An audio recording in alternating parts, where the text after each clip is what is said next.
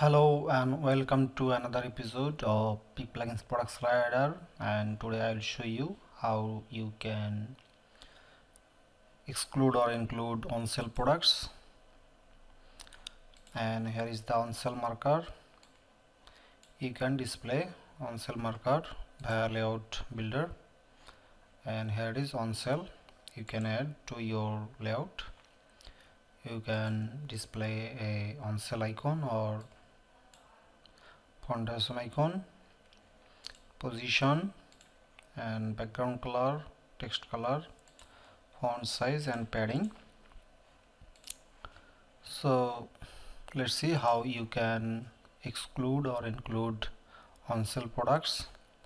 Here is under query product tabs, include on sale products.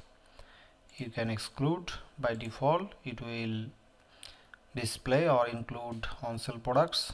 You can exclude them from your slider simply by checking exclude. Let's see what is happening. And this marker on sale products, and these products are on sale. And let's refresh the slider,